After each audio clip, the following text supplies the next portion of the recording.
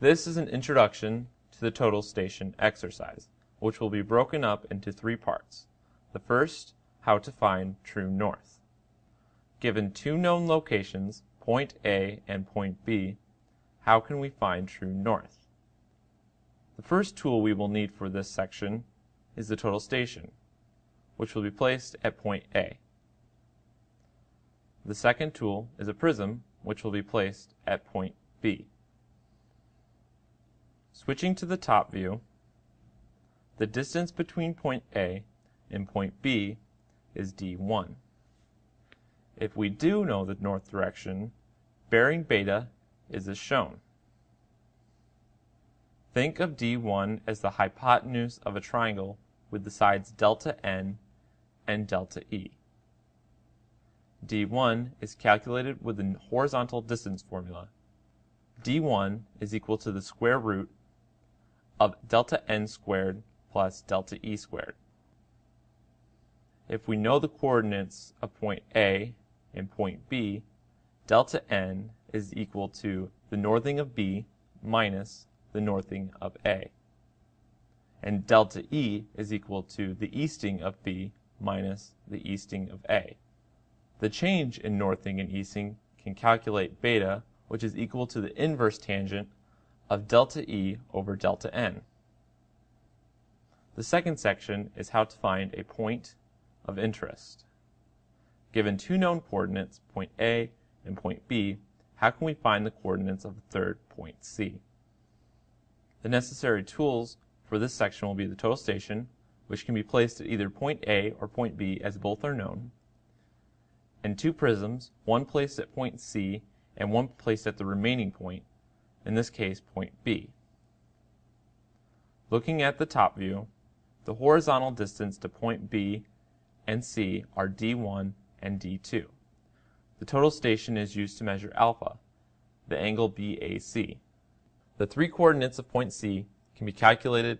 The northing of C is equal to the northing of A plus delta N. The easting of C is equal to the easting of A plus delta E. And the elevation of C is equal to the elevation of A minus delta Z. Looking at the profile view, D2 isn't the hypotenuse of the triangle, but the base. The total station can find the vertical angle theta. The elevation from point A to point C, delta Z, can be calculated. Delta Z is equal to D2 times the tangent of theta. Using the triangle rule, 2 identical triangles exist and can be used to calculate the coordinates of point C. Using trigonometric identities, delta N and delta E are calculated. Delta N is equal to D2 times the cosine of bearing C. Delta E is equal to D2 times the sine of bearing C. Delta N, delta E, and delta Z can be calculated relative to point A or point B and can be checked using the Pythagorean theorem.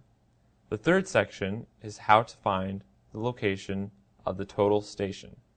Given 2 known coordinates, point B and point C, how can we find the coordinates of a third point A? A tool necessary for this section will be the total station, which will be placed at point A, as well as 2 prisms, which will be placed at point B and point C. Looking at the top view, the horizontal distance to point B and point C are D1 and D2. The total station is used to measure alpha 3, the angle BAC. Using the horizontal distance formula, D3 is equal to the square root of delta N BC squared plus delta E BC squared.